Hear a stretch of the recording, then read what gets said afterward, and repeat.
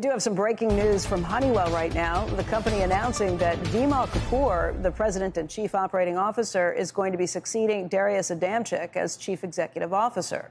Adamczyk is going to continue to serve as the executive chairman of Honeywell, and probably emphasis on executive in that. In that role, Adamczyk is going to be focusing on supporting customer relationships, business development, shaping the portfolio, and global government relations. Vimal Kapur was also appointed to the company's board of directors effective yesterday.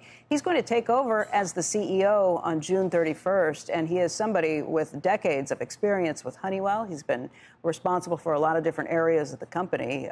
Looks like probably a strong move to kind of shore up management and maybe a reflection of what a lot of companies saw during the pandemic. You had CEOs that were focused on a lot of bigger issues and more day-to-day stuff because of the changes and trying to keep up with the pandemic. And if you talk to a lot of these CEOs, and I believe I've spoken with Darius about this, just what you had to do in that time period that was so different from what the job had been before.